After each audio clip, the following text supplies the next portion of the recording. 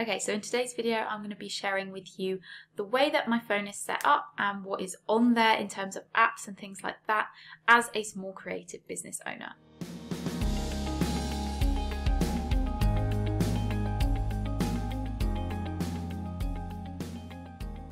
Okay, so first of all, I just want to mention that I am using an iPhone 11 in this video to show you my phone setup, but I do actually have the iPhone 13 Pro now, but I am using it to film this video currently. So what you're seeing is the iPhone 11 and I'm using iOS 15. And what I love about the most recent iOS updates is the fact that you can have these big widgets on your home screen rather than just the little square apps. You can kind of make your screen look more customized and tailored to you. So that's just a little bit of a note about that. You'll also notice as I'm going through that I don't have any kind of red notification dots or pop-ups coming up because I am really strict about what apps I do actually get notifications for. I literally just leave it to Messenger and WhatsApp and iMessage as well, so and obviously phone calls. So I'm really super strict about the kind of disruption that I'm getting throughout the day. But let's get straight into the apps and things that I have on my phone as a creative business owner. So first of all, obviously you can see I've got a widget up here for my calendar. This is the most important thing that I want to be able to see straight away when I open my phone, which is why it is the first thing on here.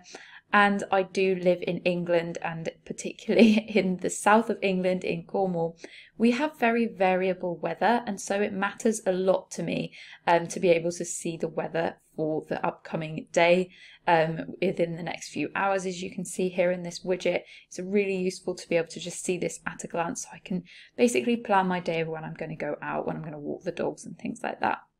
So that's why I have that on there. The weather is extremely variable, so that is important to me. Along with my camera, obviously, again, one of the things that I reach for most on my phone is my camera, because I want to be able to quickly take photos, videos, things like that, and access my photos as well. I also set timers a lot and have alarm clocks, so that's why I have the clock there. And all my Messenger stuff and Safari and Messenger is on this first screen as well. What you'll notice is that I do not have my Instagram accounts or any social media on this first screen because I don't want it to distract me, or I don't want to be tempted to open those social media apps when I'm just popping onto my phone to check the weather or to take a quick photo. I don't want to suddenly be tempted to go on those apps, so I actually hide them away on much further away screens so that I'm not tempted, as I say. So onto the next screen, this is kind of the more useful stuff that I want quick access to. My reminders is really important. I have my to-do lists all on there, my food shopping list, that kind of thing. Notes for quickly capturing ideas on the go, and of course Google Maps to get me places. I've created some folders to hide my kind of useful random bits like booking my gym classes, the Magic Seaweed app that tells you the tide times, which again is really important if you live in Cornwall to be aware of what the sea is doing, what the tides are doing when you go to the beach, things like that. So just little useful things in here, nothing particularly business related. And then obviously as I'm on the go, I do want to be able to quickly access music to listen to, podcasts, audiobooks, things like that. Calculator is super important, and settings, and I do have Alexa set up around my home as well, so I have the app easily accessed there. This Authenticator app is something that helps me log into a lot of my online accounts, so again that's really handy to have on one of the first screens here. And please give this video a thumbs up if you are also a lover of the daily Wordle challenge. I do like to have this on one of the first screens, even though I guess you could say it's kind of a game and potentially a distraction. I really love this daily challenge because it's just short and simple, and it just gives my brain a bit of exercise each day. So I like to have that easily accessible. As I say, give this video a thumbs up or leave a comment below if you also love Wordle. So the next screen is more of kind of like a divider. So I use this to display a Pinterest widget, which is like a fading kind of mood board. So every now and then this image will change and it pulls through from one of my inspirational Pinterest boards. And this just creates a nice little divider in my phone as I'm scrolling through. I kind of have it as like a vision board. I explain how to set this up exactly in step-by-steps in a reel that I've just posted on my Instagram, so I will link to that below so that you can see how to add that to your phone yourself. I also have this app called Snip Notes, which allows you to create a widget like this, which shows you a little preview of some notes that you've created. Here I just like to have my goals basically for my business right in front of my face so that I see them every day and so that I just have a nice reminder of what I want to achieve in the coming year. If we scroll on to the next page, I've then got a few different folders here. Again, making things easily accessible, but avoiding distractions as much as possible. So I have a folder for business, and in here I've created app shortcuts to both of my websites, my Cornish lifestyle blog and my Barazana website as well. I also have Dropbox because that's really important for sending files and grabbing things easily from my phone from clients. The Facebook Business Suite, that allows me to reply to kind of messages on Facebook, things like that. Trello is incredibly important to my business. This is my project management system. I've got loads of videos all about how I use Trello, but that is super important for having on my phone so that I can quickly access all of my boards and my project management stuff. LastPass, this is my password manager, super important so that I can quickly log into accounts and apps when I'm on the go. Kindle Highlights, this is actually a shortcut I created on my phone so that I could quickly access any highlights that I've made. Obviously it wants me to log in now, but on my Kindle as I'm reading different business books so that I can quickly access quotes and things that I've referenced. My iPhone files, obviously that's important. If you're wondering what Otter is, this is a voice-to-text type app. So if I want to create notes on the go just by speaking, this will basically write down what I'm saying out loud, which is really cool. Tiny Scanner, this is an app that allows me to basically create a scanner on my phone. So if I need to scan any documents, I just take a photo of it. This turns it into a scanned PDF and then I can send that, which is so much easier than having a printer or a scanner.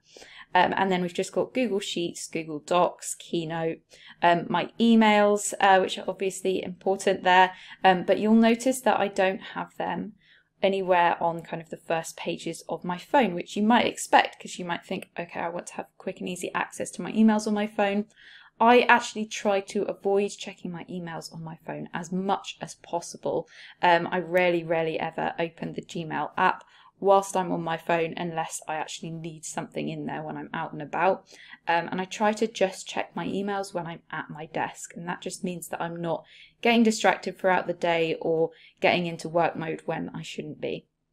I've then got a folder for all my bank accounts and bills and QuickBooks as well so that I can easily upload receipts and track my mileage, things like that. It's really handy. Starling is my business account in case you were wondering.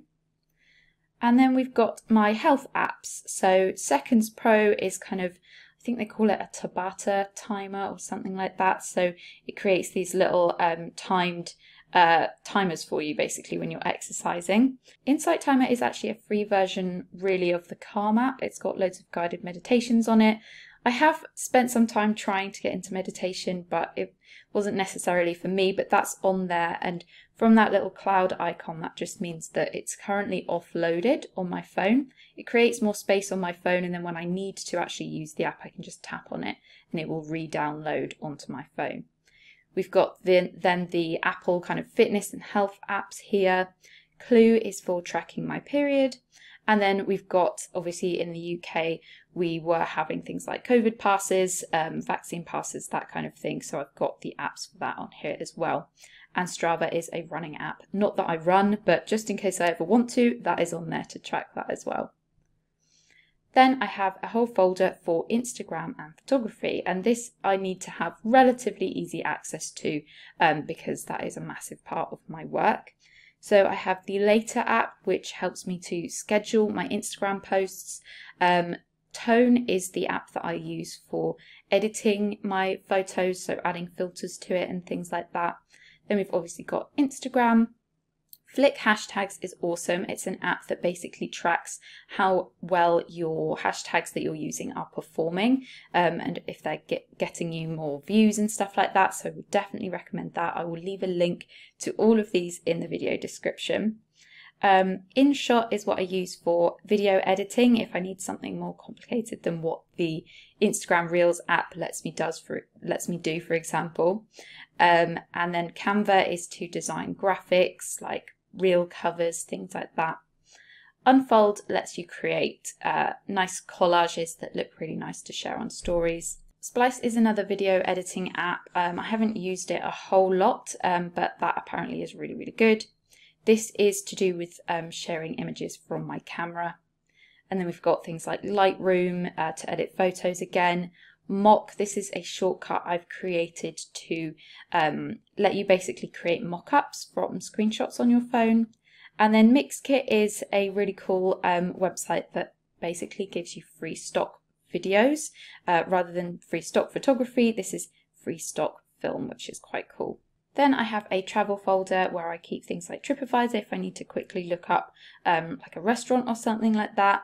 Airline apps, stuff like that. Got Ryanair on here as well.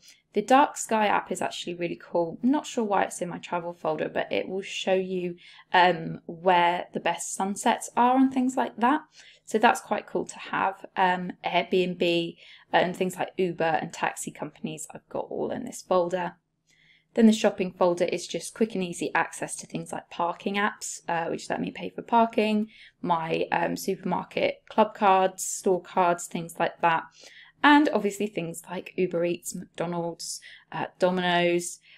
In the UK we have a pub called Wetherspoons, which you need an app to order sometimes, so that's on there as well.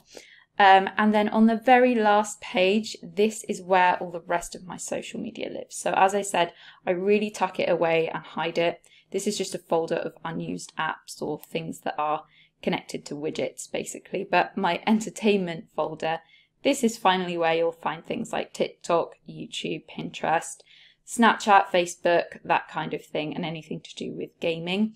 Because again, I just don't want to be distracted by it throughout the day. So that's why it's hidden at the back, past all of these pages here. But yeah, that is what's on my phone as a small creative business owner. And I hope you found this interesting. I'll be back again next week with another video.